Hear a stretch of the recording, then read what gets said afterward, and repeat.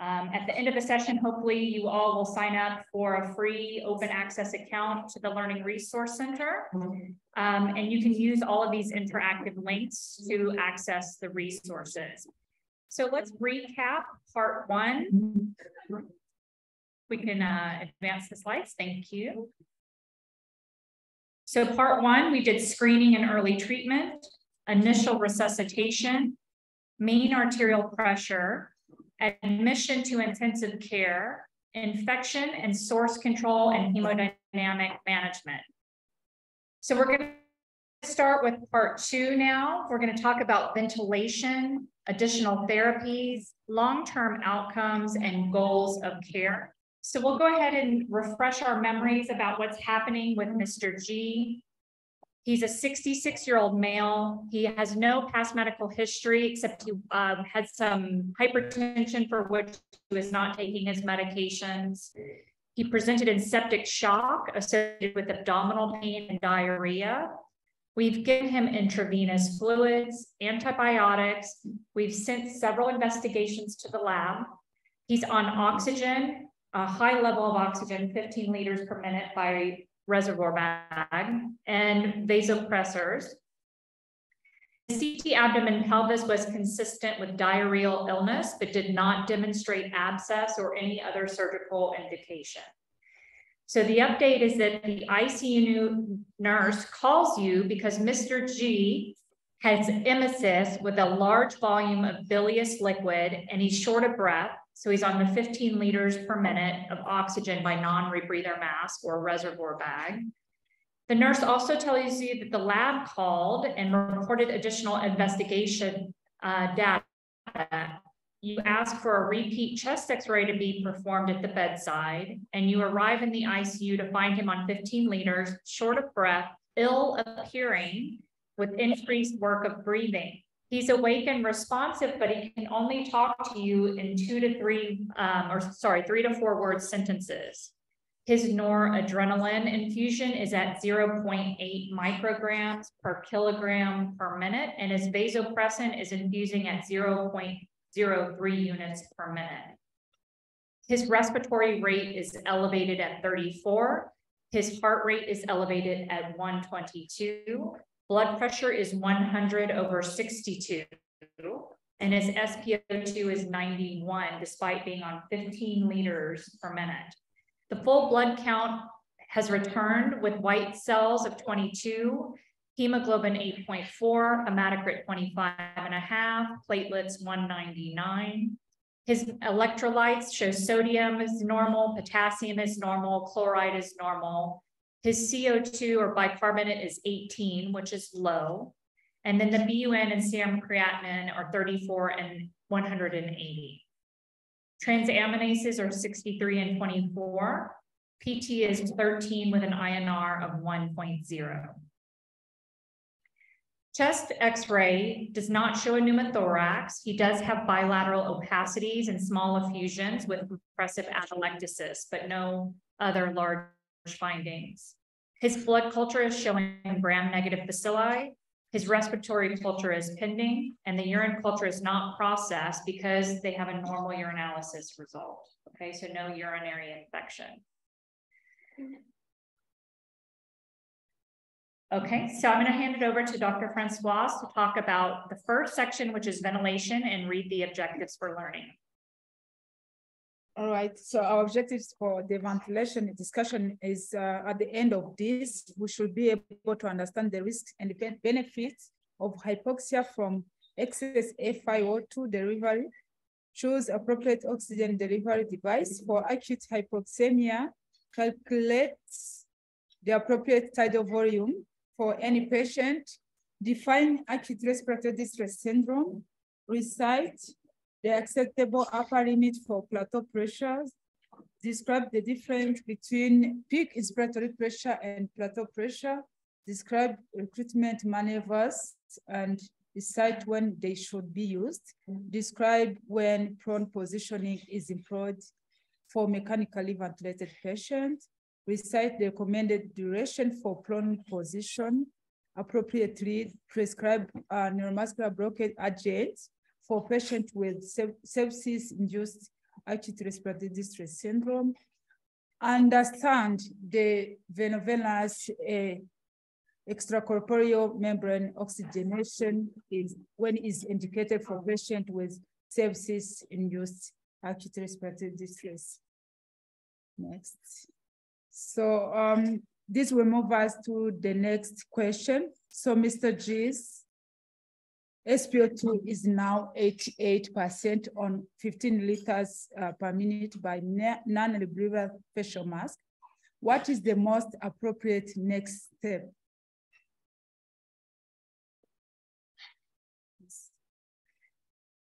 So would you intubate and put him on mechanical ventilation? Would you refer him for ECMO? Would you give him a blood transfusion? Would you start high flow oxygen therapy, or is no intervention needed at this time?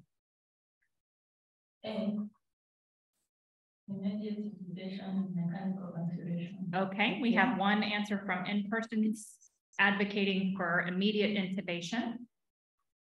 Anyone else?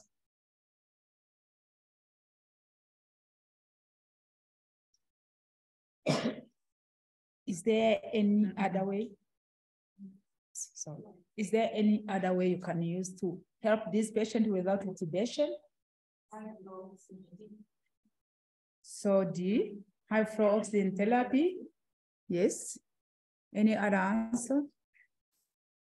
Seems that from the pool we are having A, which is 44%, and D, which is 56%. Which is similar to the in-person audience. Yeah. So we can stop sharing this question and then we'll go to the next recommendations, which will help us find the answer.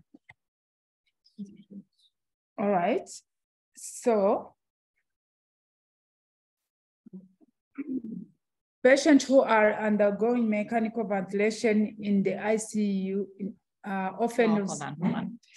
Sorry, that recommendation is for the next one. So the answer to the question is dependent upon your resources. So when you have lower flow, non-invasive oxygen therapy, 15 liters per minute on a non-rebreather mask is the most oxygen you can give for low flow devices, isn't it? So you either have to move to high flow oxygen therapy, which is the recommendation, because we have found that it actually can help prevent intubation. Or if that's unavailable, then you probably are going to have to intubate. Okay, so A and D is the split answer, and that's absolutely correct. It really depends on your setting. Okay. So the next recommendation, number 46, says there's insufficient evidence to make a recommendation on the use of conservative oxygen targets in adults with sepsis-induced hypoxemic failure. So if we go up just a little bit to look at the quote, patients who are undergoing mechanical ventilation in the ICU often receive a high FiO2 or high oxygen expiration and have high arterial oxygen tension. The conservative use of oxygen may reduce oxygen exposure and diminish lung and systemic oxidative injury. The evidence for the use of conservative oxygen targets and therapy in patients with sepsis is limited. So the recommendation is not to have SpO2 down to 88% is basically what they're saying there. Okay. Next question. Yeah, our next question is, which one of the following is a potential complication with excess FiO2 delivery? So A, oxidative injury to lungs, B, systemic oxidative injury, C, vasoconstriction, D, cellular apoptosis, then E, all of the above. E, from the audience, do we have some answers? All right, it seems that from the poll, we are having almost 86, which goes, they are going for E, only 13% A, Anna. Good. So if we click on this question, it will take us to an article that has a very nice picture of the complications of giving too much oxygen. So we know if we have low amounts of oxygen, so the curve to the left, you have hypoxemia, you have an adrenergic response, and you can have pulmonary hypertension. So that's from having lower levels of oxygen. But if you look at the curve to the right, you can see that there's also complications from giving too much oxygen. So that's pulmonary damage from oxidative damage, apoptosis, oxidative stress, and vasoconstriction. So with that in mind, you really want to target the best SpO2 you can get for septic shock. It's around 94 to 95% for the lowest amount of inspired oxygen. So if you can wean your oxygen down, try to do that. Don't just leave it at 100%. Okay, we can go back to the LRC.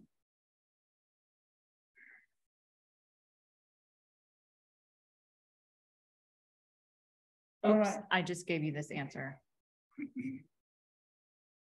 All right, so although there may be a lack of peer evidence and consensus, which one of the following oxygen goals is recommended for adult patients with septic shock according to WFSA, NSZCA, and Lifebox? So we have A, which is SpO2 more than 88%, B, PO2 more than 45 millimeters of mercury, C, SpO2 equals to 92 to 95%, then D, SpO2 more than 94%. So from the audience, some people are saying D, others C.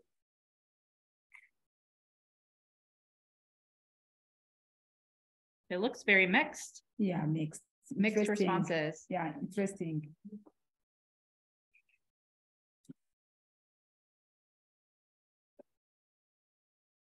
So the answer is? The answer is D. Yes. So can you yeah, so we can click on the question, yeah, and then scroll to the resource. G. It's Alana. That's fine, Alana. Just go back to LRC. Yes. Apologies. Sorry. So the recommendation. So during COVID and the pandemic, there was a lot of distress because patients were very hypoxemic. And so a lot of people were asking, how much oxygen should we give? What SpO2 should we tolerate? And so around the entire globe, there was a consensus, especially for settings that had resource limitations, so they don't have high flow oxygen, et cetera. And they came up with some guidelines. And essentially, for people in septic shock, they recommend an SpO2 of at least 94%. For pregnant patients, it's at least 95%. Okay, so an SpO2 greater than 88%, which is option A, is too low. Okay, B, a PaO2 greater than 45 was not the question. And then SpO2 92 to 95% was not the question. So the answer is greater than 94% in patients in septic shock. Okay, and that's because they have increased oxygen demand and they have compromised perfusion to the cells, isn't it? So you want to make sure you have ample oxygenation. So the next question, Brendan. Dr. Anna. Yes. If the patient has ARDS, would you change those goals or use the same goals? That's an excellent question. We don't have great recommendations on the actual SpO2 around ARDS. My goal in ARDS would probably be above 90%, if possible. I actually am thinking a bit more in ARDS, and we can talk about this in a minute. I'm thinking more about getting my FiO2 down because I'm concerned about oxidative injury to the lungs. So yeah, we can certainly talk about that more with the ARDS. Success. Go. All right, so the next question is, you decide you need to intervene and better support Mr. James' oxygenation and breathe. The nurse suggests intubation and mechanical ventilation. What is your best response? So are you going to tell the nurse, hand me the laryngoscope, there is no time for sedation, or you will tell the nurse, let us try something less invasive, such as high flow oxygen therapy first. It helps with oxygenation and may improve his rapid breathing. Or you will say, please set up the BiPAP. I think he's retaining carbon dioxide. Or maybe you will choose, I will be in my office, call me if he stops to breathe. Which one are you going to go for? B. Any other answer from the audience? B. Any other answer? So from the pool, we're having B, right, which is being 88%. We are having C, which is 6, A, 6%. And actually, I think these answers are really good. Yeah, I think these answers are fun. So although intubation is not an unreasonable thing, the patient's, remember, he's awake speaking to you in 3 to 4 word sentences. So intubating him without sedation is probably not going to go very well. So the thing that you can do is try high flow oxygen therapy if it's available in your setting. CPAP or non-invasive positive pressure ventilation is not a great option in this patient because he has no problems with carbon dioxide. He has what is called a type 1 or hypoxemic respiratory failure. So CPAP and doesn't help with that. Okay, let's keep going. Sure. Pardon? The answer is try high flow oxygen therapy. All right, so now let us go through some options we've got for respiratory support, especially when you are trying to use oxygen, like less invasive thing. So the first step, you should ask yourself, my patient is having respiratory failure, but then is it hypoxic? Is my patient having difficulty to breathe associated with low saturation? Or is my patient having both respiratory failure with accumulation of CO2, problems with ventilation? Then from there, if you have a patient who is having respiratory failure with hypoxia, you've got down here on the left side, several options you may use depending on how your patient is classified. So suppose your patient is having mild respiratory distress, then you are probably allowed to use the nasal cannula and it's well tolerated, but then you will have to use low flow oxygen, and it will be providing, so the flow oxygen maybe 1 to 6 liters per minute, and this will be giving between 25 to 50% of FiO2. And then maybe if you are having moderate to severe, so you can still use a simple facial mask, which will give you a moderate flow from 5 to 10 again, with ability to provide FiO2 of between 40 to 60%. So, so if you're having, you are classifying your patient as a severe respiratory distress, maybe you need to move to the reservoir mask, which will provide high oxygen flow. And for that, you need really to move to like 15 liters. And this will allow you to provide between 60 to 90% of FiO to your patient. So if your patient is the respiratory failure is becoming very serious, maybe that's where you need to use nasal high flow oxygen. Then you should be, you should be concerned about widespread use with hospital oxygen supply. So which means if you should be sure about the source of your oxygen, and this one can provide up to 100% of FiO2. Again, for severe cases, you can also choose to use CPAP, depending on what you think your patient is going to tolerate or to beneficiate from. This will help you to increase the gas exchange, but patient may not tolerate. So from here, your patient maybe will need sedation or maybe cannot tolerate. So you will choose accordingly. Anna? Thank you, Francois. So one of the things about CPAP is it can increase the amount of oxygen that's delivered simply because it puts a seal on the patient's face, but it oftentimes makes it more difficult for them to breathe. So if they're not tolerating CPAP, and you're starting to think about sedating the patient because they're not tolerating it, you need to move quickly to intubation at that point. And oftentimes, I would say most of the time, if we go from a non-rebreather to the high flow oxygen therapy and they fail high flow oxygen therapy, we just go straight to intubation. There's very few people that actually try CPAP at that time.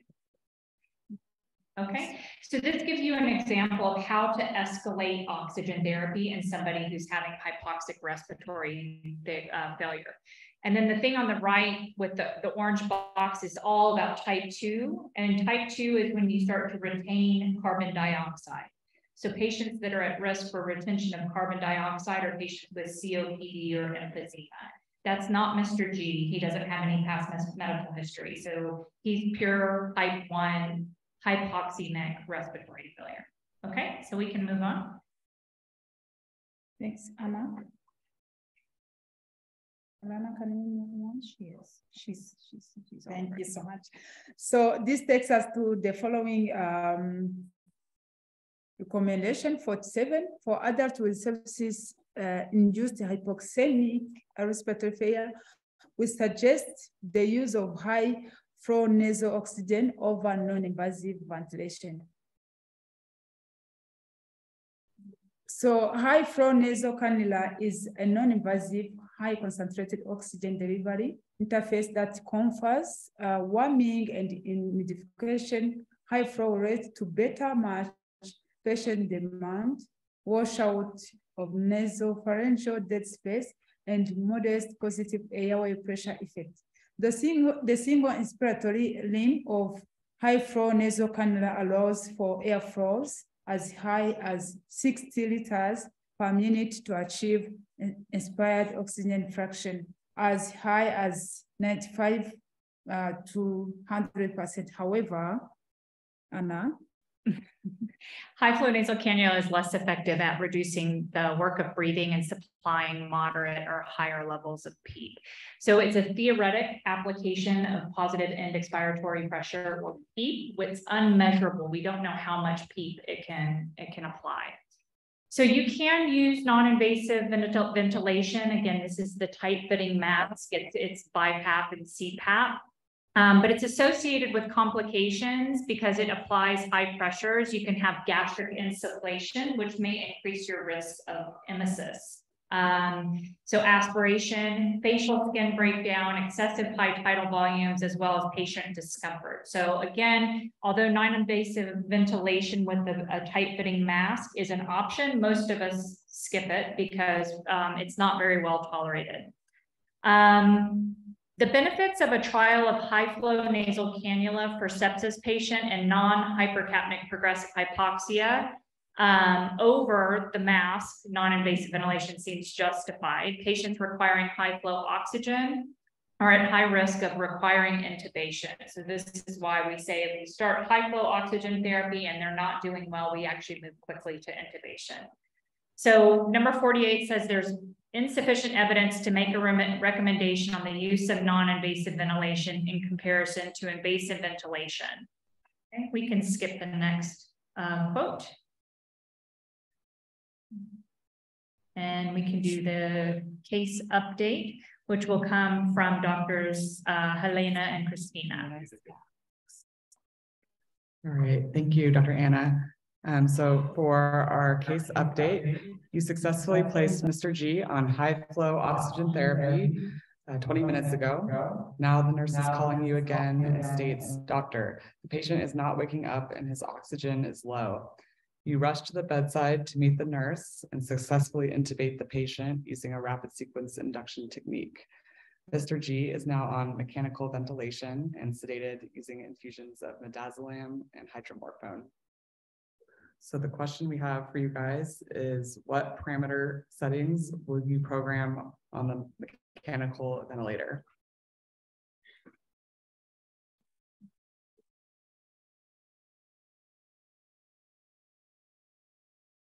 Okay, we'll do it one at a time. What mode ventilation would you choose?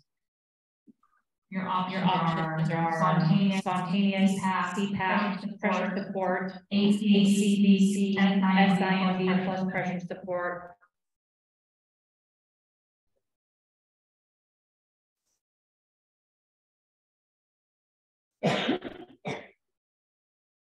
Raise your hand if you have an answer.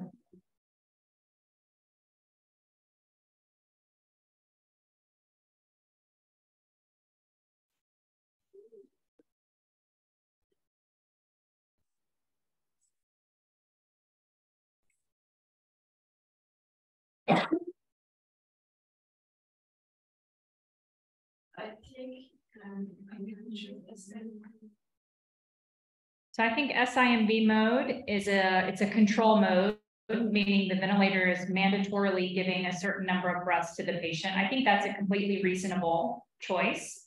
I think assist control is also a reasonable choice. So either one of those modes is appropriate as long as the rest of your parameters are set appropriately. So what tidal volume, what respiratory rate, what FiO2, and what peak would you get?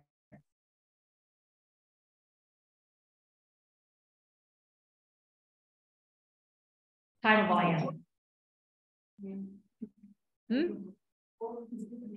4 to 6 cc's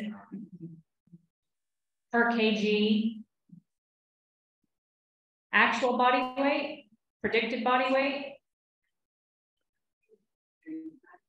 ideal body weight.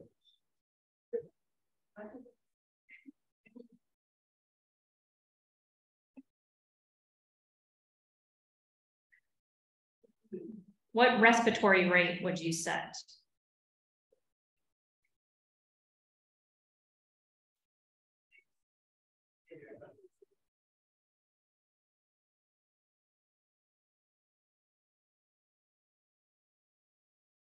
$10? Who votes for 10? No votes for 10. 15. Who votes for 15? Who votes for 20? Okay.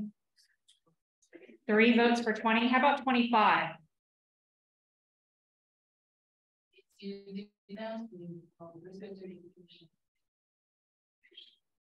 Diego, do you remember what respiratory rate he had? It was close to 30 breaths per minute. That's right. So you want to match what the patient was doing before they were intubated. The patient's breathing in the high 20s to low 30s because he's in septic shock. He had the metabolic acidosis from shock. So he's trying to compensate by breathing quickly. If you put him on the ventilator and then do 10 to 15 breaths per minute, you're going to make the acidosis worse. So you want to match the patient's effort. Thank you. FiO2?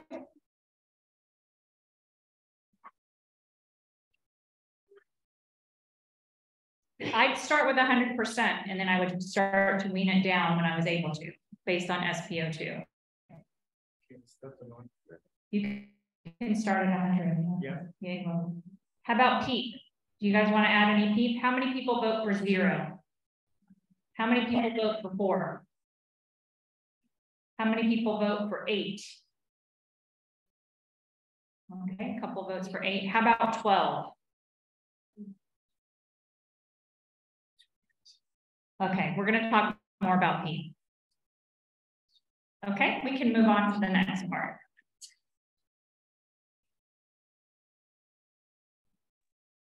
It's unmuted right now. Yeah, so to go and get going.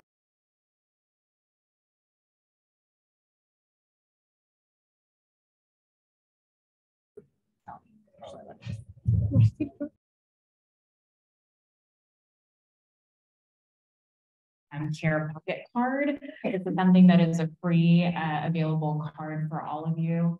And it has very detailed but very concise concepts that we frequently visit in the intensive care unit when we have mechanically ventilated patients. In just a couple of slides here, we'll also talk about our ARDSNet PEEP FiO2 ladder, but this is a very useful resource. So I would encourage all of you to download this into something that you can carry on your phone or even print it out as a pocket reference to have.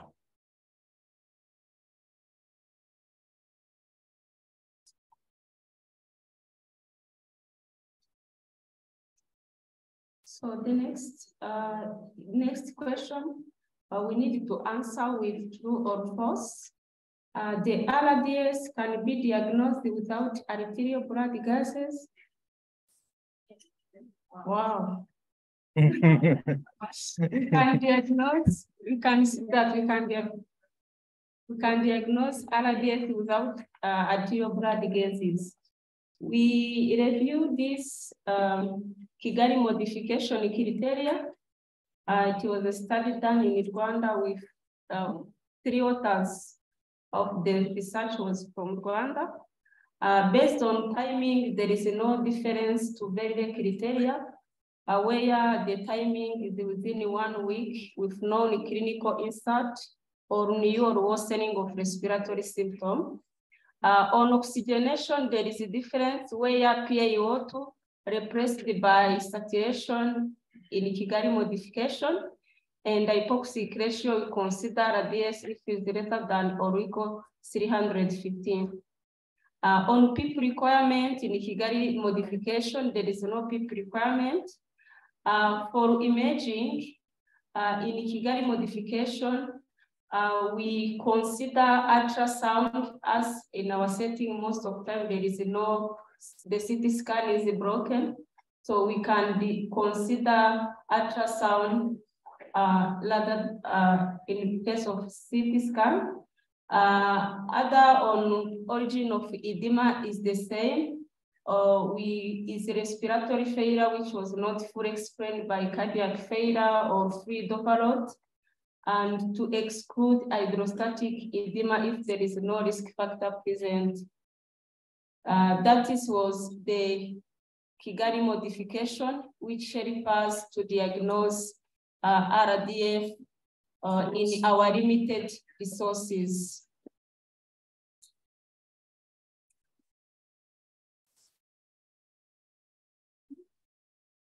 Okay, we're going to have a problem with the projector, so give us just less than a minute.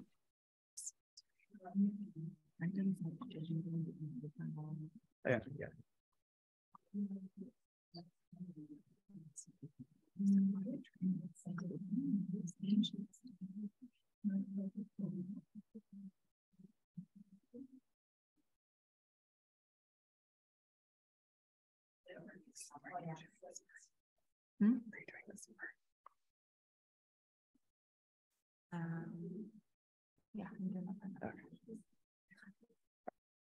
Okay, so for the remote learners, just give us 1 minute. We're having a difficulty with the projection, so just 1 minute.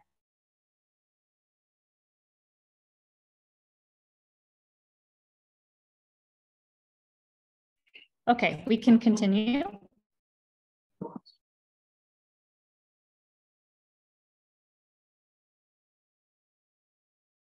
Volume control with a tidal volume of 450 milliliters, respiratory rate of 28, FiO2 of 0.5 with a PEEP of 8 centimeters water.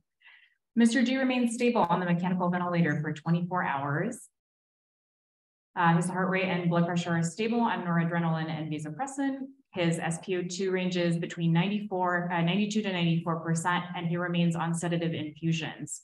His SpO2 FiO2 ratio is calculated as 184, so he's determined to likely have moderate ARDS. 2 hours later, the FiO2 is increased from 0.5 to 0.9 to keep his SpO2 greater than 92%. And now you conclude that Mr. G likely has severe ARDS. The peak inspiratory pressure is measured as 38. Can we go up a little bit, OG? So we have here recommendation 50 is that for adults with sepsis-induced severe ARDS, the recommendation is using 30-centimeter water as the upper limit goal for plateau pressure over using a higher plateau pressures, with the idea of trying to minimize barotrauma on our alveoli. So the next question is true or false? The plateau pressure can be measured in spontaneously breathing patients. Anybody who can take a gander here.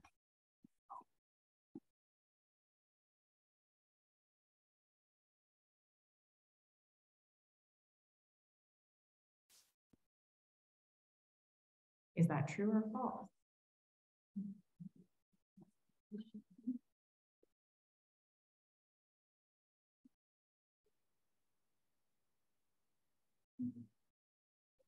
Ooh, we have a tie. Okay, so the answer is false. A plateau pressure requires an inspiratory hold. It's a static measure that we use on the ventilator. So if a patient is breathing spontaneously during that hold, the pressures don't reflect a plateau pressure. It requires basically for the patient to be apneic.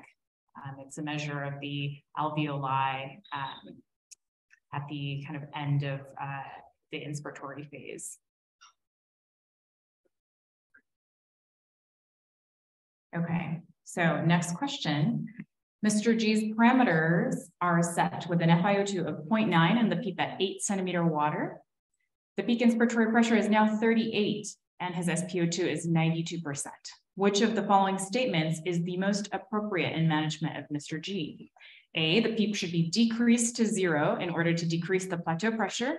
B, the PEEP should be increased in order to decrease the FiO2.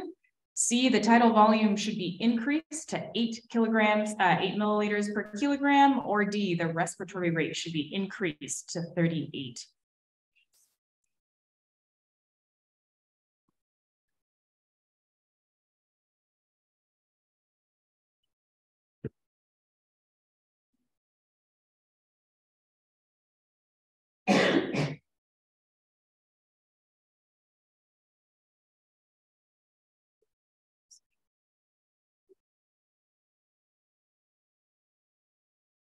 I see a lot of the online audience thinking here. Anybody in the live audience here want to take a guess? Just shout it out. B? I hear B. All right, B is the correct answer. So the PEEP should be increased. And the idea here is that you're trying to prevent the alveolar collapse, especially at the end of expiration. This way we're reducing the injurious alveolar shear stresses, and ultimately we're trying to improve the ventilation perfusion matching so that we can improve arterial oxygenation. So we want to increase the PEEP. So I wanted to just bring quick attention, if we can zoom into the ARDS ladder. At this, in this little card, we have the ARDSNet FiO2 to PEEP ladder. Hopefully this is something familiar on to the you. second page To you. at the bottom, it's a table. Under lung protective ventilation.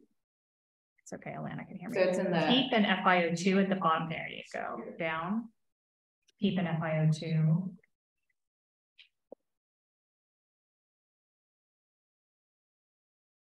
a little bit to the left. Perfect, thank you. So as we just discussed, we don't actually have great guidelines on what to titrate the FiO2 to be in ARDS. However, greater than 90% is usually a good goal, especially when we are having trouble with ventilation. So this ladder actually provides us with good guidelines for how we can escalate or de-escalate our PEEP and FiO2 titration, so that if you are to increase, for example, the parameter in one, in FiO2, then perhaps you can go down on the PEEP to a certain range. And we have a high and low PEEP value here, but as you can see here, we have a very nice little layout of what we can titrate our goals to be in terms of the PaO2 or the SpO2 This could be a really useful guideline for us, especially when we're having challenges with oxygenation. So for this patient specifically, okay, so for this Mr. G specifically, even though our SpO2 guidelines say we can go as low as an SpO2 of 88%, remember that Mr. G is in septic shock. So we may want to try to get the SpO2 a bit higher. And again, I wanted to reiterate the recommendation.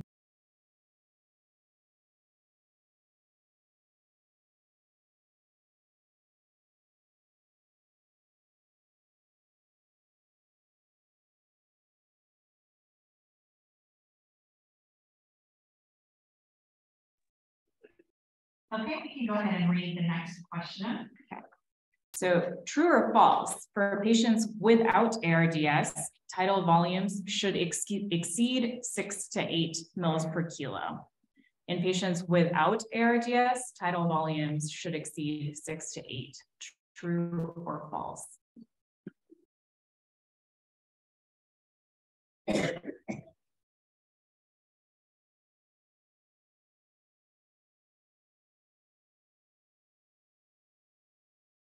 If you have a patient that has respiratory failure and you intubate them and place them on mechanical ventilation, is it okay to put a tidal volume of 9 cc's per kg or 10 milliliters per kilogram of ideal body weight? So for patients without ARDS, tidal volumes should exceed 6 to 8 milliliters per kilogram. True or false? Perfect. The answer is false. Right, and that is consistent with the recommendation 52 that for adults with sepsis-induced respiratory failure without ARDS, using low tidal volumes or lung protective ventilation is still recommended over higher tidal volumes.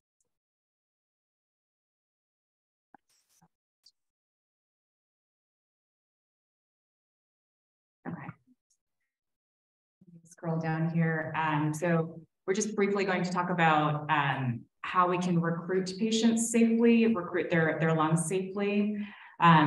So the idea of recruitment maneuvers is by temporarily raising transpulmonary pressures, we may facilitate the opening of atelectatic alveoli to permit gas exchange. However, when we are doing this, we are putting the patient's lungs at risk of over distending their lungs. That leads to ventilator-induced lung injury. And this could also induce hemodynamic instability with hypotension by decreasing preload. And so when we're thinking about recruitment maneuvers, the traditional recruitment maneuver usually consists of the application of continuous positive airway pressure of about 30 to 40 centimeters water for about 30 to 40 seconds, which we do commonly in the operating room, but we can do the same thing at bedside in the intensive care unit. And this, in some patients with severe hypoxemia who are hemodynamically unstable, recruitment maneuvers that use interval increase in PEEP may be more stable for them, but in general, the recommendation is that we use the traditional recruitment maneuver over the interval increase in PEEP to prevent barotrauma.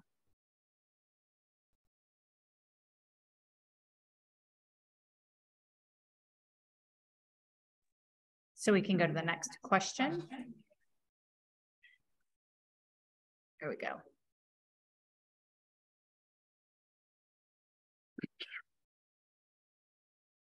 All right.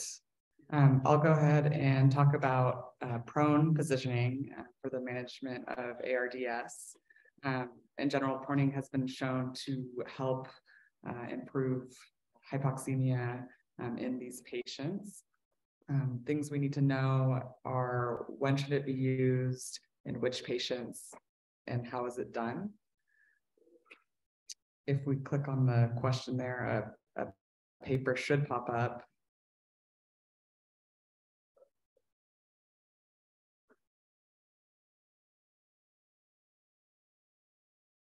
Potentially not. Oh, here it is. This was a paper that came out in 2013. It showed that proning in severe ARDS improved mortality. In the methods section of this paper, it discussed proning patients for at least 16 hours a day. So we can go back to our main screen. So I just want to point out one thing, if I may. The publication of this paper was in 2013, which was way before the pandemic. So we've actually known for a long time that prone positioning can help patients. Which patients does it help? Patients with severe ARDS. Once you prone the patient, for how long should you prone them? 16 hours. So that's what the paper told us. And that was back in 2013. So we saw a lot more use of prone positioning with the pandemic, but we've actually known for a long time that it's beneficial. All down. So recommendation number 55 is that for adults with sepsis-induced moderate severe ARDS, we recommend using prone ventilation for more than 12 hours daily. And our guideline quote is that in patients with ARDS and a PaO2 to FiO2 ratio of less than 200, the use of prone compared with supine positioning within the first 36 hours of intubation when performed for more than 12 hours a day showed improved survival.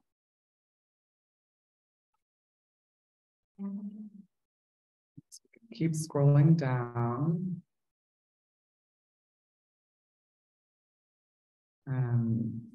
This next slide is a checklist made by the Intensive Care Society, and it is on. So back up, Alana, to that other slide with the red, green, yellow. Scroll up again, OG. It's Alana. Oh, sorry. Thanks. So for this checklist, that again, the Intensive Care Society created. It goes over preparing any patient for proning. We encourage everyone to adapt this to their setting. The checklist includes things to consider before the procedure, during timeout, and during sign out. So really optimizes the safety for a patient who you are preparing. Encourage everyone to read through this, adapt it to your intensive care.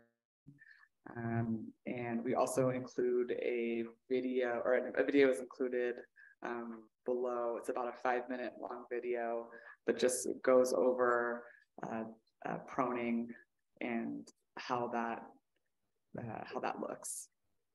How many of you in the live audience have placed a patient in prone position before? The show of hands. One. Okay. Do you think it's easy or difficult? Difficult. I can see the fear in all of your eyes. Like, how would I prone an ICU patient with, what are the considerations? Endotracheal tubes, IV lines, Foley catheters, feeding tubes, etc. But these types of checklists make it easier to keep the patient safe during prone positioning, okay? How many people do you need to be at the bedside to place a patient in prone position? One? No, you need about 4 to 6 people all working together. So when you start to have 4 to 6 people working together, do you need good communication or can you do it in silence? You need good communication, don't you? So these types of timeouts and checklists can be really, really important for keeping patients safe. And I know it's scary and it's sometimes difficult to do this, but when we know that it can improve mortality in a patient, it's certainly something that we should be trying to do for these severe ARDS patients, isn't it?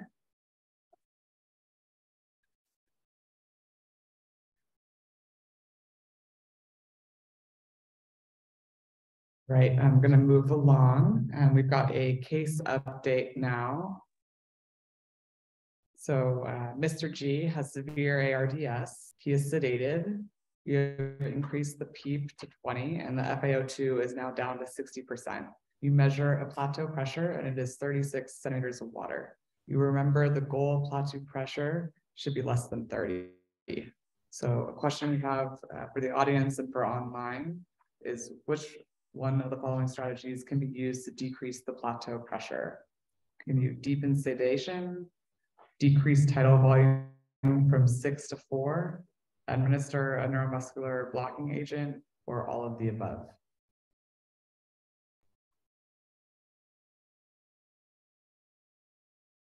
Raise your hand. Or you can shout it out. What's your answer? See, everyone's shy about speaking. E, I like it. Who else? Any other answers? Okay, it seems that the in-person audience and our remote learners agree the answer is E. That's nice. I mean D. Yeah. I'm so sorry. My fault. Excellent. Very good. So yes, the answer is D, all of the above. All can be strategies used to decrease the plateau pressure. Correct. So our recommendation number 56 for adults with sepsis-induced moderate to severe ARDS, we suggest using intermittent NMBA boluses over NMBA continuous infusion. All right, we can go ahead and move on.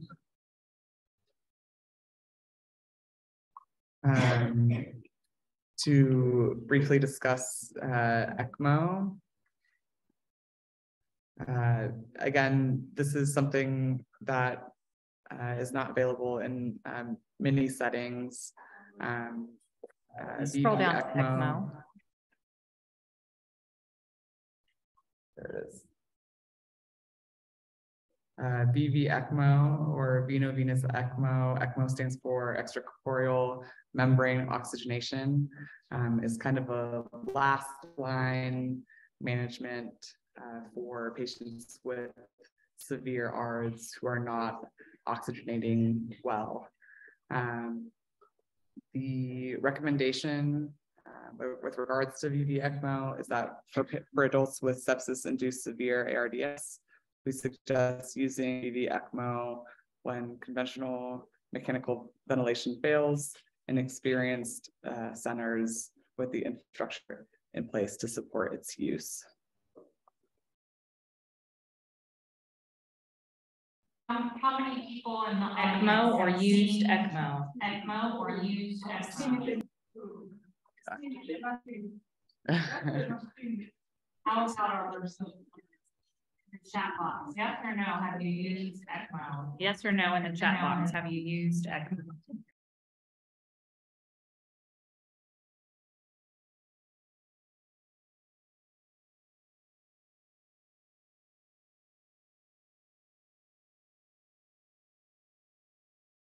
As well, so it's and it's expensive and doesn't always work. So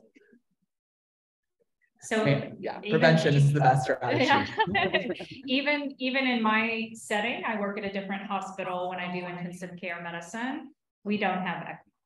Okay, so it's not an expectation. It's something that is available. Maybe one day it will come to my hospital and your hospital, but it's not widely available.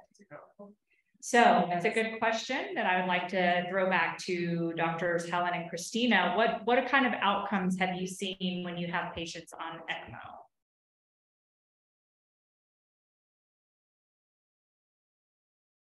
Are these patients, especially the ARDS patients on VV ECMO, as Dr. Collins said, this is a last resort for refractory severe ARDS, and patients who are on ECMO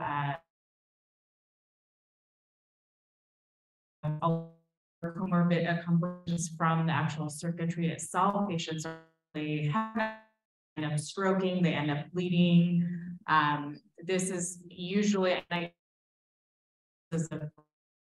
to allow the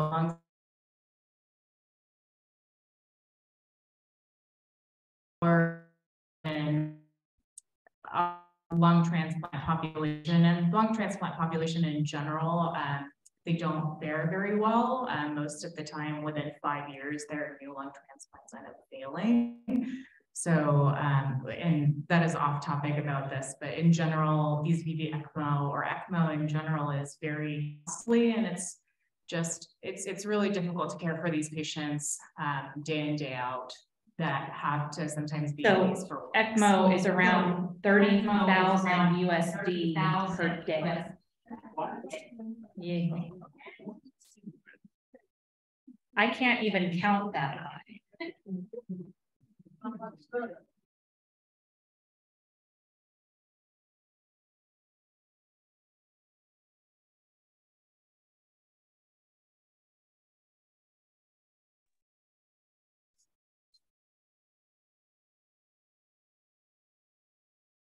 Great. So those are our main concerns with regards to ECMO. You can go ahead and move along.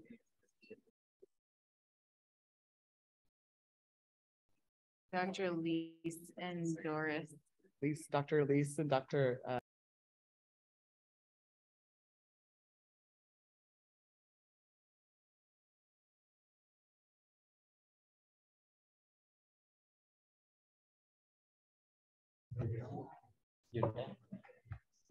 Okay. Thank you very much. Now we're going to review additional therapies. The main objective of the next talk is to know when to consider corticosteroid in septic shock.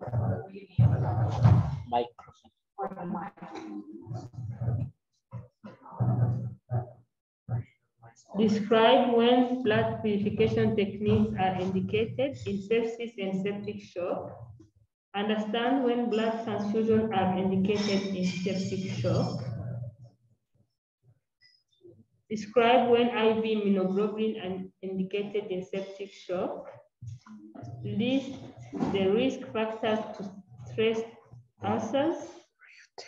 Recite the recommendation regarding pharmacologic and mechanical VTE prophylaxis for patients in septic shock. List the target blood glucose range for critically ill septic patients.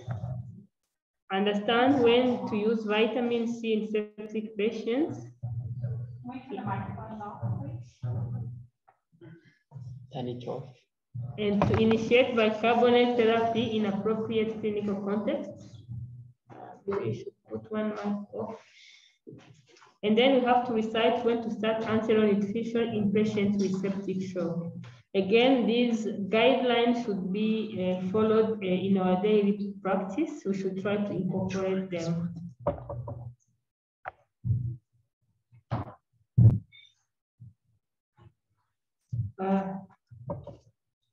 Now let's see how Mr. G is doing. So you return to work the following day, and Mr. G is now in supine position after being in prone for 16 hours. On neuro exam, he's sedated on midazolam and hydromorphone. He has received intermittent bolus of cistracurium monitored for a goal of 2 hours out of 4 twitches on a nerve stimulator. On respiratory exam, respiratory system exam, he has caused bilateral breath sound. He's on HCVC on tidal volume of 6 mils per kg, respiratory rate of 35, PEEP of 20, and FR of 60%. His PIP is 35 with a plateau pressure of 30. SpO2 is 94. SpO2 FiO2 ratio is 157. On cardiovascular exam, his heart rate is 108. He has an AI that shows a blood pressure of 90/46. He's on noradrenaline infusion at 0.67 mics per kg, which makes it 53 microgram per minute. He's on vasopressin infusion at 0.04 unit per minute. On the line and tubes, he has a Foley catheter a gastric gut tube, an ET tube, an A line, a CVC, and a PIV, 2 peripheral IV lines. On the recent labs, he has a white count of 27, HB of 8, a platelet count of 280, with a sodium of 147, potassium of 4.9, chloride of 110, CO2 of 16, urea of 35, creatinine of 220, glucose level of 240 milligrams per deciliter, and the lactate of 3.5. Now, let's get some questions from Doris. Yeah, now Mr. G's map is 61. I think there is a typo. We have calculated 64, despite 2 vasopressor infusions, which are noradrenaline and vasopressin. Which of the following is the next best therapy to initiate for support of his blood pressure? We have around answers, and from the online attendees and the audience, take some seconds to answer to this.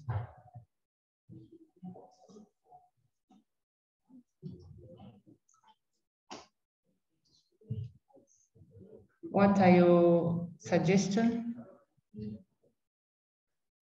Yes. D. Any different idea? Yeah, so the answer is, what about the online? I can't really. D. So D is the right answer.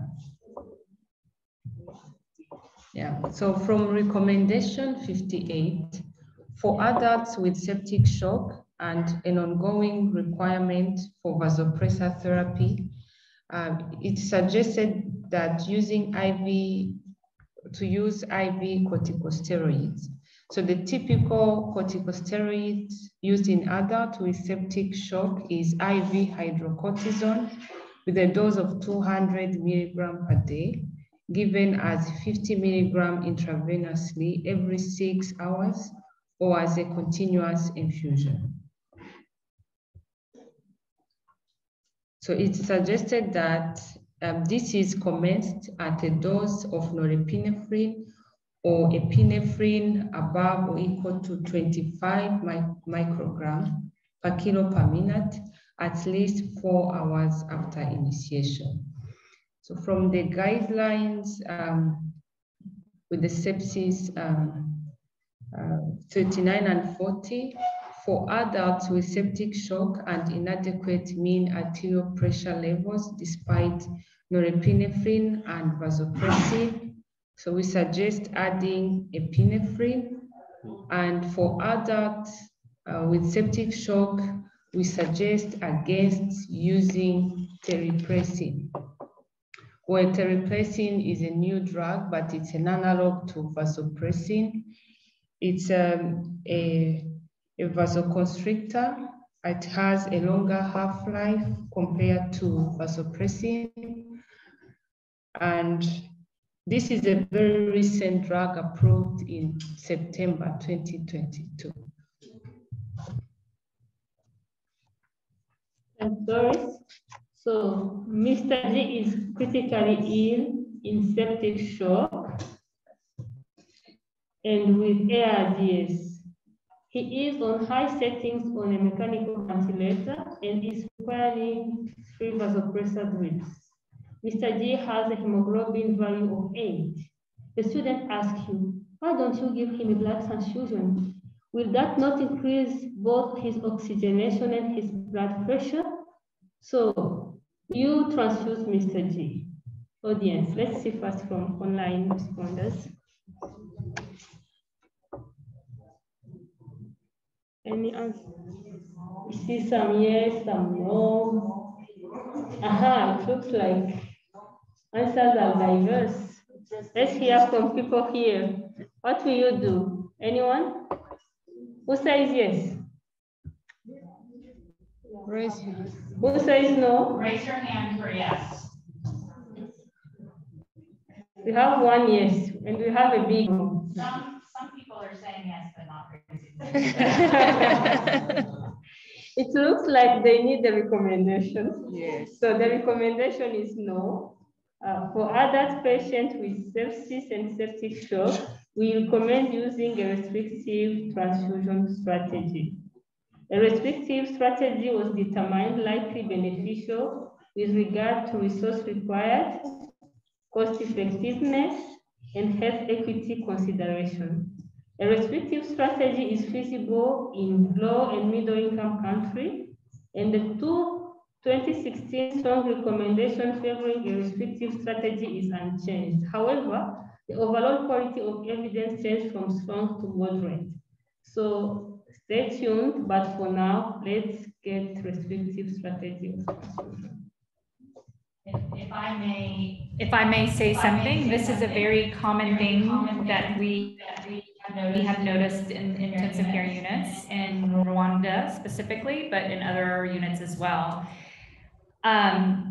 We should not transfuse patients unless the hemoglobin is less than 7, or unless they have active ongoing bleeding.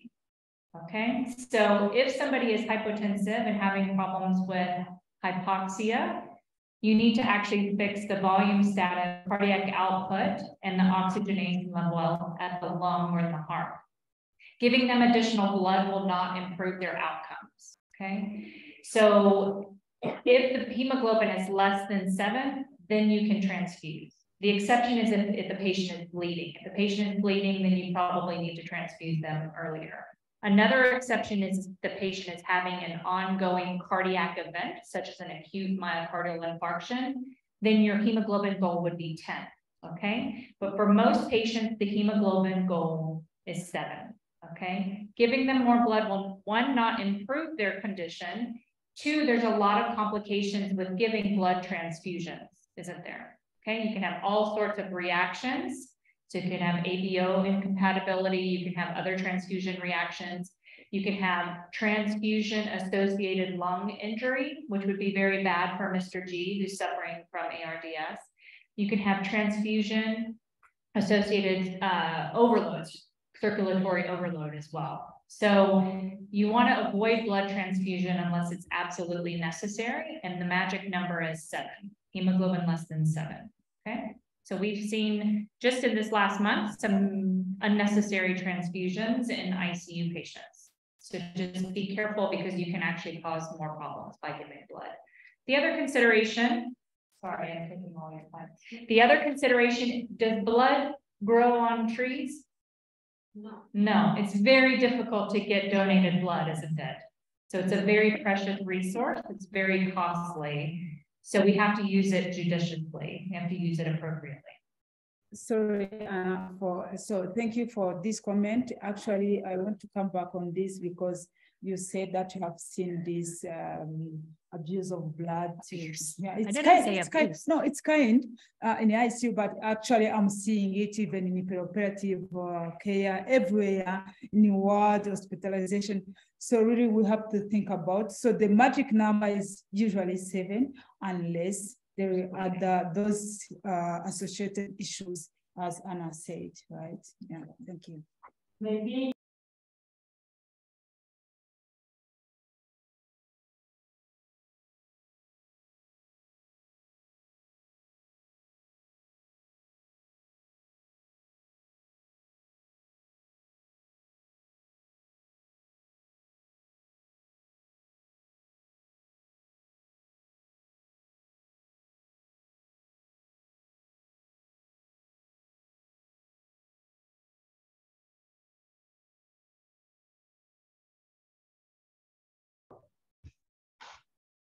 Yeah.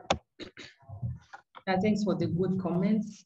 Now, for each one of the following therapies, state whether it is or is not a current recommendation for adults with sepsis and septic shock according to the 2021 guidelines.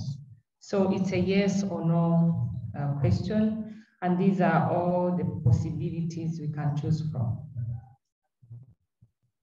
Take a few seconds to reply to this. So for the in-person audience, option A is polymix and B, hemoperfusion. Raise your hand for yes. Raise your hand for no. Okay, only one hand went up and there's a lot of people here, so you must choose yes. Okay, no? Okay, more no's than yes. What about strep ulcer prophylaxis? Yes. Okay, how about no?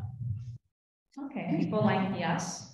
Let's try IV immunoglobulins. Yes?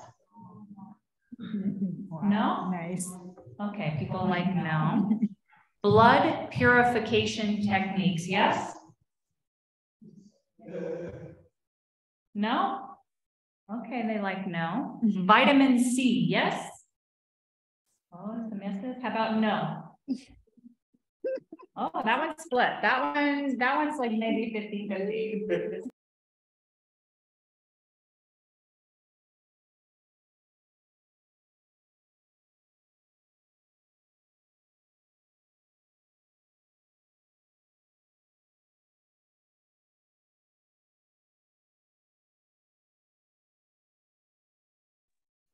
Well, from recommendation 59, for adults with sepsis or septic shock, we suggest against using polymyxin B hemoperfusion.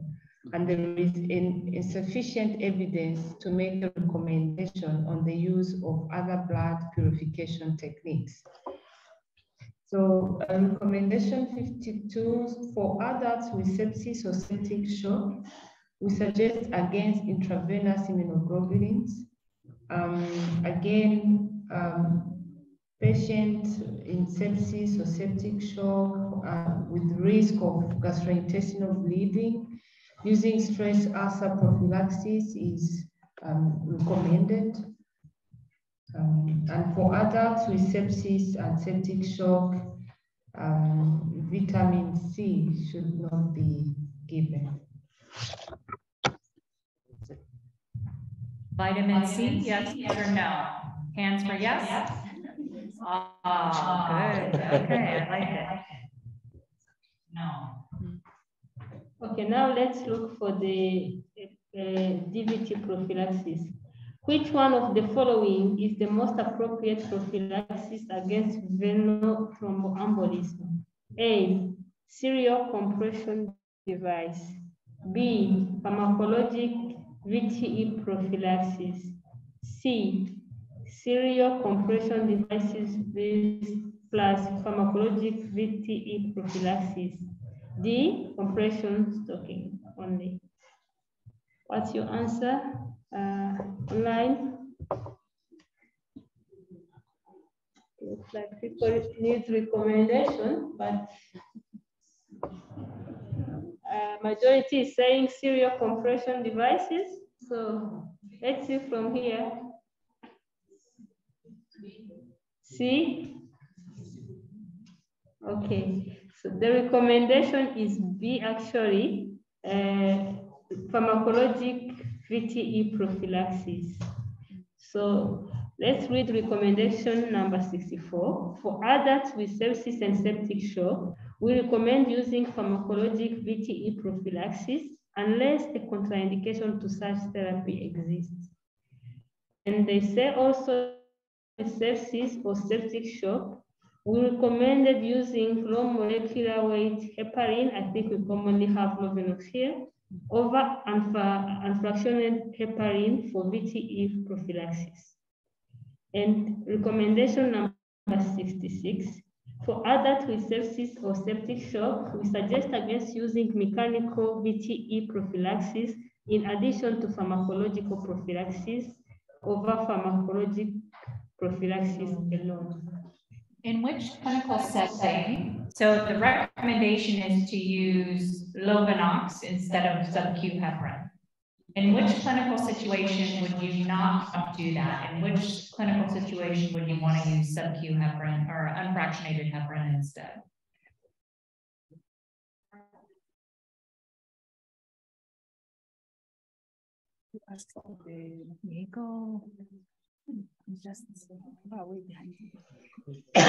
So in renal failure patients, you may want to consider using unfractionated heparin instead of Lovenox because of the metabolism of the medication. Okay, so in those patients, use unfractionated or sub-Q heparin.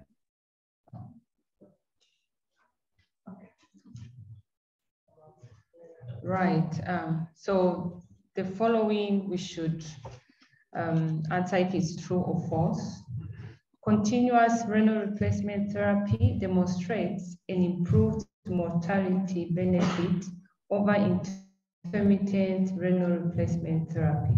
What do you think?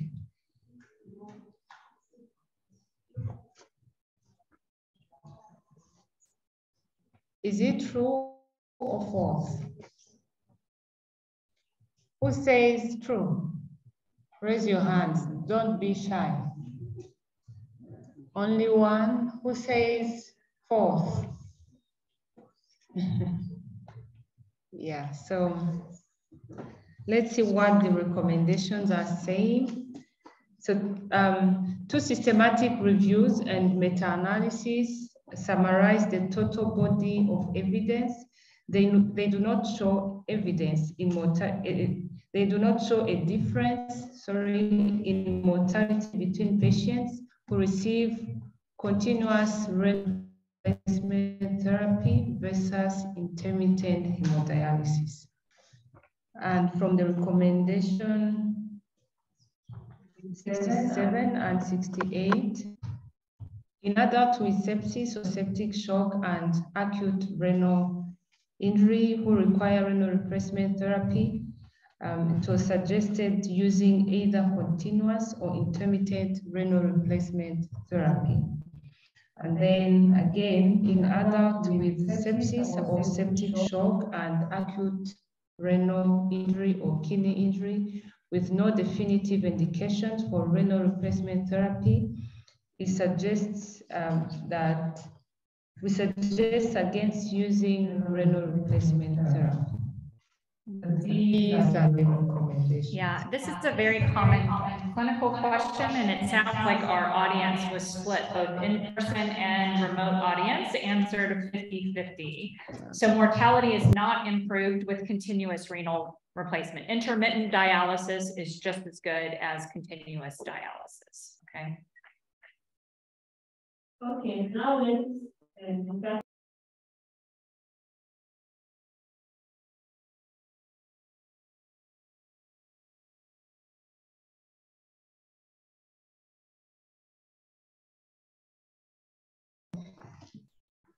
which one of the following is the most appropriate glucose target for patients with septic shock?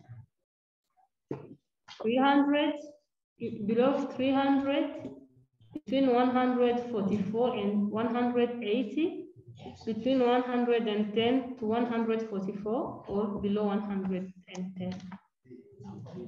Let's see, responders online.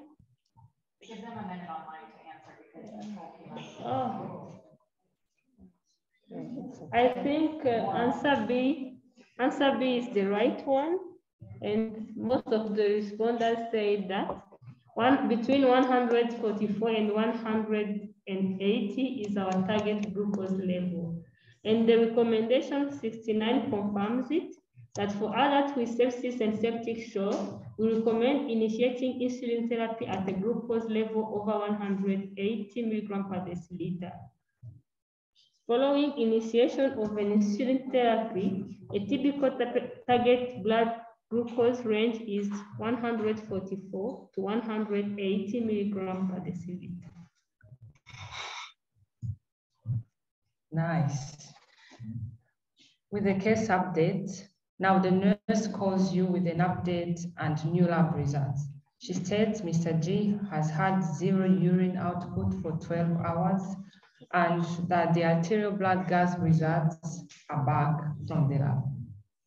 So this is the blood gas with the pH of 7.14, a PCO2 of 34, a bicarb of 11, a PaO2 of 55, and a has excess of 17.4. So will you give sodium bicarbonate therapy? Yes or no? What do you think? I know this is a hot debate everywhere. From the online, what do we have?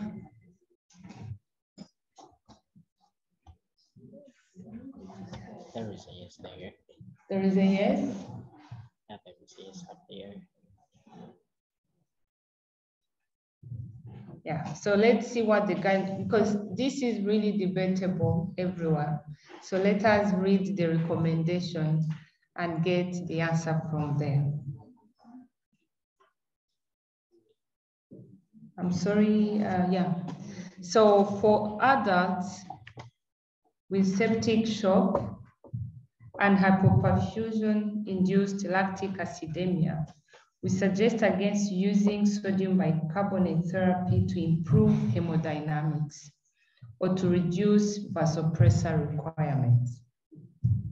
For adults with septic shock and severe metabolic acidemia and acute kidney injury with an Akin score of 2 or 3, we suggest using sodium bicarbonate therapy. So with those two recommendations in mind, would you give Mr. G bicarbonate? Yes or no? Hands up for yes. Hands up. Okay. Hands up for no. Okay. I think it's still a little bit split. Some people say yes, some people say no. In general, you will not use bicarbonate. So his pH is 7.14. That's severe metabolic acidosis, isn't it? With the CO2. Yeah, that's the APG. Okay, with a bicarb of 11. Okay, so he has metabolic acidosis that's fairly severe. He's on multiple pressors. So the recommendation is that you don't give bicarbonate to treat hypotension. But in a patient who has severe metabolic acidosis, who also has acute kidney injury, then you would consider bicarbonate therapy. And Mr. G is now oliguric or anuric, so has acute kidney injury. So that would be the indication for bicarbonate. Thank you. Overall, the quality of evidence is low, as Anna is saying, and the summary of judgment supported a weak recommendation against the intervention. The 2016 recommendation is essentially unchanged.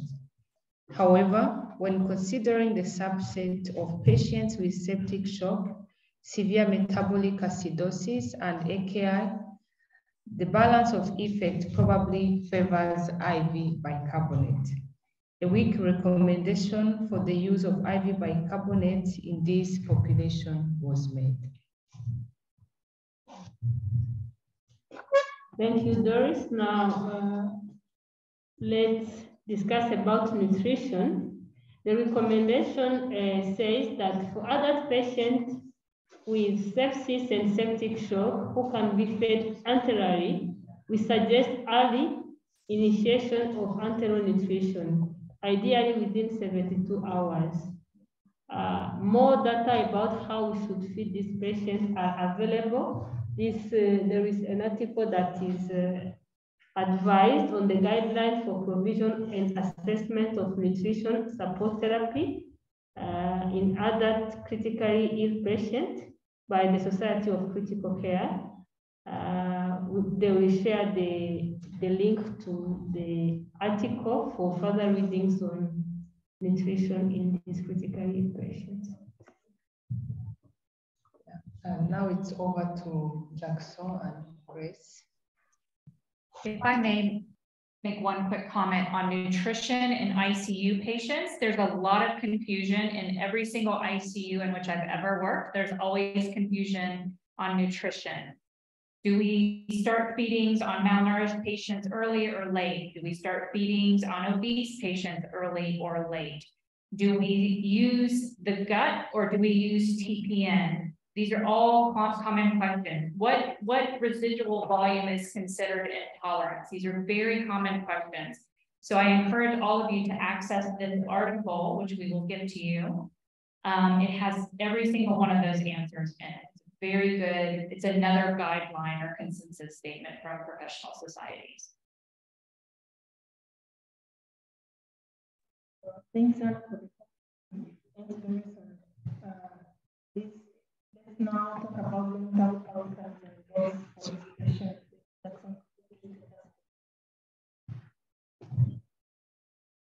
The objective of this long-term outcome and goals will address array.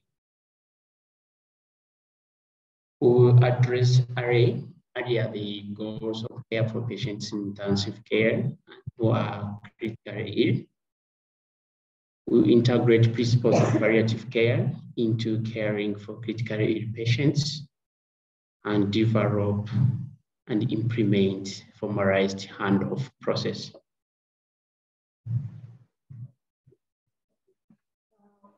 Patients who survive not only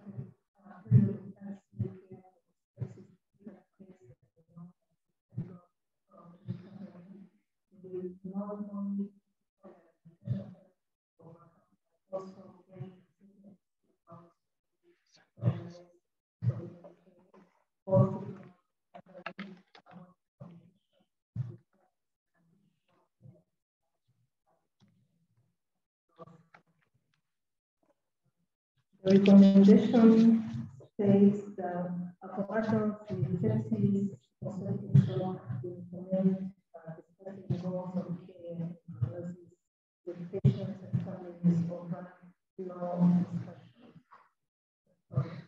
So recommendation number 6 states that for adults, 75 for adults with sepsis addressing goals of care early within 74 hours and over late within 74 hours or later. About the recommendation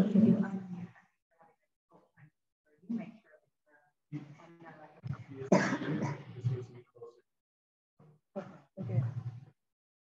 So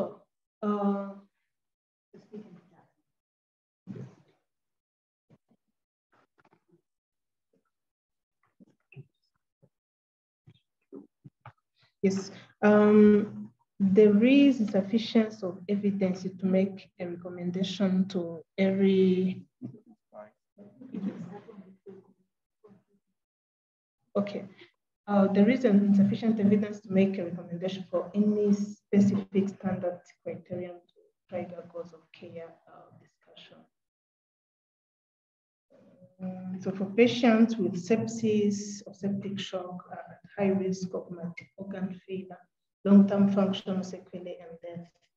So some patients may accept any involved treatment for their condition, but others may consider limitations depending on the prognosis, invasiveness of interventions, and predicted quality of life. So a discussion of goals of care and prognosis is essential to determine which treatments are acceptable and those interventions that are not desired.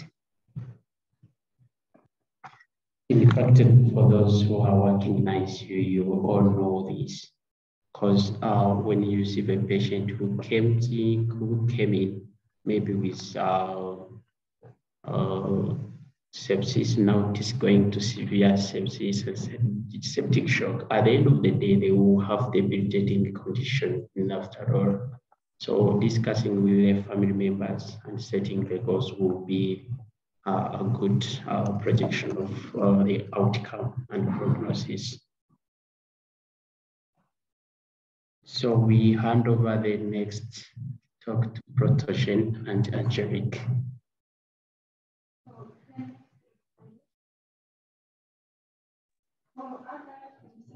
Septic shock, recommend integrating principles of palliative care into the treatment plan when appropriate to address patient and family symptom and suffering. Recommendation 78 For adults with sepsis or septic shock, we suggest against a routine formal palliative care consultation for all patients over palliative care consultation based on clinician judgment. Next. This is the principles of palliative care. We talk a little bit, then we will do further reading ourselves.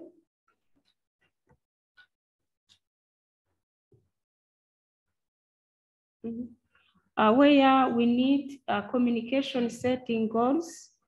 We need to general principles of symptom diagnosis and assessment. We need pain control, emotional care, social issues, spiritual and existential issues, grief and bereavement, relative, including children, need of support, team caring, clarify or blurring traditional rules, mutual respect, staff stress and burnout. We need also to discuss on ethical issues, emergence accounted in palliative care and how they are their area dealt with, legal requirement, licensing or norms of palliative care. This component of principle palliative care, we need to read our self-reading to know more about it in order to practice it in our setting. Thanks, Angelique. Yeah, actually, Can you scroll back down, Elena, please? Thank you. Yes, about the principles of palliative care, I just want to come back on one point. We tend to really be concentrated on our patients who are very sick, who need high care, and we tend to forget ourselves. Staff stress and burnout management is something we really have to remember, especially we have some readers in the audience. This goes mostly to the readers, because if we don't manage this stress and burnout, you will end up by even not losing the patient only, but also losing the whole of your staff. Maybe this is something to think about.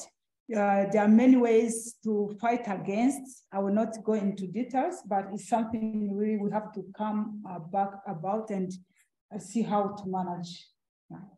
Anything else? That's great.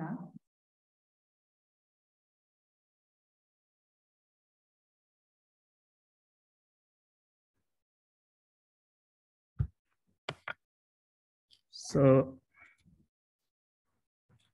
thank you for the good comment. So let's see the recommendations. 80. For adults with sepsis or septic shock, we suggest using a handoff process of critically important information at transitions of care over no such handoff processes. So here we see the importance of passing very important informations to the other people who are going to care for our patients. So there is insufficient evidence to make a recommendation for the use of any specific structured handoff tool over usual handoff processes. Scroll down. So, transitions of care are prone to communication errors, which have been identified as barrier to the timely detection and the management of sepsis. Improving handoff at transitions in care represent an opportunity to improve patient outcomes across the entire spectrum of sepsis care, from hospitalization to return to the community. Structured handoff processes appear to result in a more complete and accurate transfer of information without any undesirable effects. Thus, despite the raw certainty of evidence, the panel made a weak recommendation in favor of structured handoff processes at transitions of care. Next. So here I have a question. Which one of the following is recommended support for patients and families dealing with critical illness? A, have to do screening for economic support. B, have to do screening for housing, financial, spiritual support.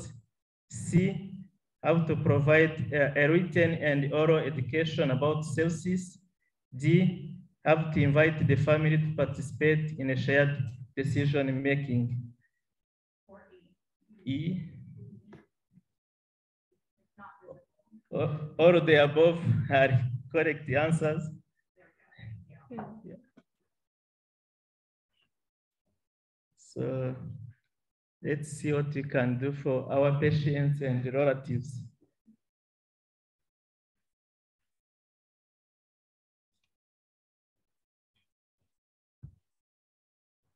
From the audience, what do you think can be done for our patients? I'm hearing E.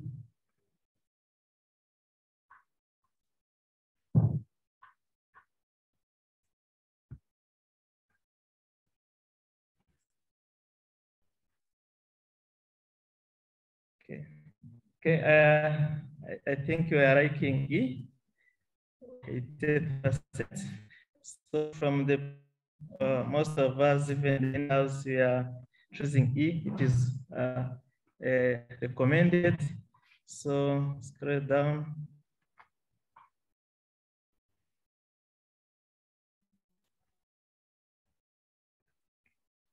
So from 8-second recommendation for adults with sepsis or septic shock and their families, we recommend screening for economic and social support, including housing, nutritional, financial, and spiritual support, and make referrals where available to meet these needs. So for our patients, I know we do it most of the time as we consult nutritionists, we consult social workers, and even priests and pastors. So let's keep doing it. It has been good, and it has an impact on patient outcomes. For 80-second, 83rd,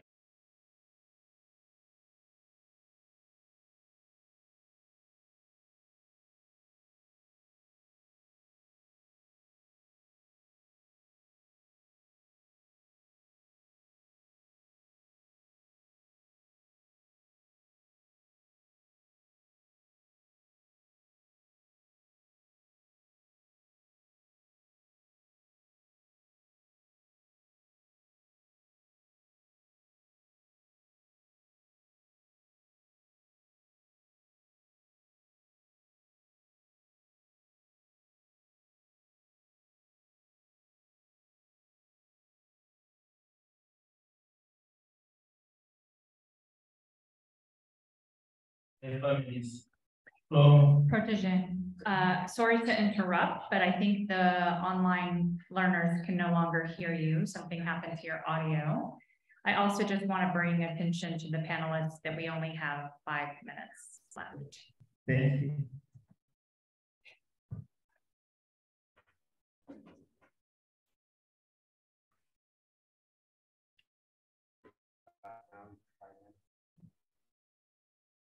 Okay.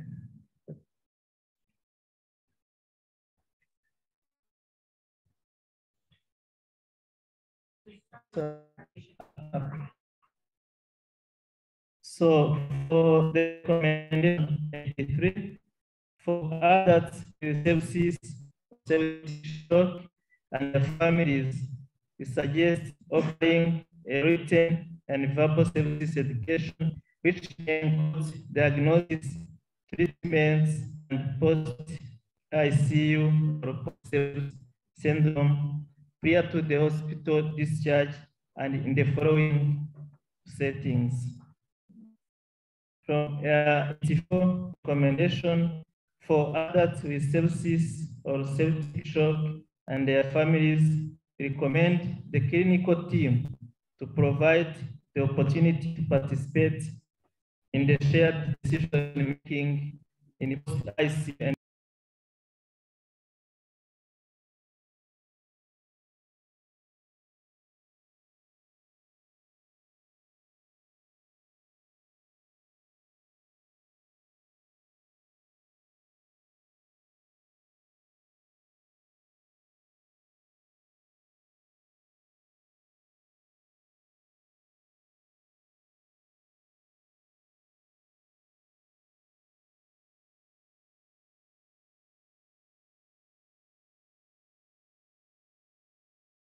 is out again though. So maybe I can read it for you. So if you can scroll to the case update. thank you for the case update. So 2 weeks back, and Mr. G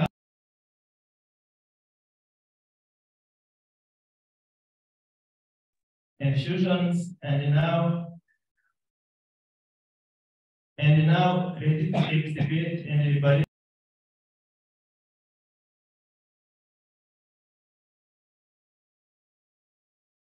That you anticipate his continued improvement and discharge from the ICU in approximately 5 days. Protégé, I'm going to take over because for some reason your audio isn't working. So Mr. G has slowly recovered. He's off of pressors. He's ready to extubate from the mechanical ventilator. You tell his family that he's going to have in continued improvement and discharge from the ICU in 1 to 2 days. True or false? Once the patient recovers and is discharged from the ICU, your responsibilities cease. True or false? False. So everyone is saying false here in Kigali. Okay. And online, they're saying the same thing. So false. So recommendation number 85 for patients with sepsis and septic shock. We suggest using critical care transition programs compared to usual care upon transfer to the floor. So that just means you want to help your patient transition back to the ward and then eventually home. They recommend reconciling medications at both the ICU discharge to the ward and at hospital discharge. So you want to make sure your patient goes back on their normal medications after ICU. They also recommend including information about the ICU stay, sepsis, related diagnoses, treatments, common impairments after sepsis, and you want to do that both written and verbal. If we think about our patients when they're in septic shock in an intensive care unit, do they know what's happening to them? No, most of the times they don't, because what do? We sedate them because they're on mechanical ventilators and very ill. So when the patient recovers, they don't know what happened. They don't know why they're weak, why they have disability. So it's important for us to explain that to them so they know what to expect for recovery. Which of the following is not a common impairment following prolonged critical illness? Which one is not? Readmission to the hospital, physical disability, anxiety and depression, cognitive dysfunction, neuropathy and myopathy, or all of the above are associated with critical illness. Okay, both the in-person and remote audience agree that all of these things happen to our patients when they're critically ill, don't they? So if a patient is sedated while they're sick and they wake up and they have all of these problems, anxiety, depression, physical disability, not able to think clearly, we need to help them transition back to the healing process, don't we? Good. Next slide. Next is the last clinical update of Mr. G. 1 year later, Mr. G and his family returned to the hospital. He is ambulating independently. He works with physical therapy 3 times per week, and he just went back to work last week. Mr. G and his family visit the ICU and they thank you and the entire ICU care ICU team for your excellent care. Good job. You guys fixed Mr. D. Okay, wonderful. This concludes part 2. It also concludes the remote webinar. So we want to thank all of our participants that joined us on the webinar. We wish you were here in person, and we look forward to taking better care of our sepsis and septic shock patients. Francois? Thank you so much, Anna, and everyone. I want to do a special thank you to OG and Alana, who helped run the Zoom webinar. They embedded all of the questions, all of the poll questions. They helped us really make this as smooth as we possibly could make it for both an in-person and webinar audience. I also would love to thank our panelists. So Drs. Protégine and Angelique were a great team. Drs. Helen and Christina Marukozichame, Drs. Vivek and Brendan, thank you, thank you. Grace and Jackson, rock stars of sepsis. And Lise and Doris, also rock stars, superstars. And thank you to Dr. Francois. And thank you to myself. Okay, thank you so much. Goodbye. Goodbye. Goodbye. Goodbye. Yes, goodbye. All right.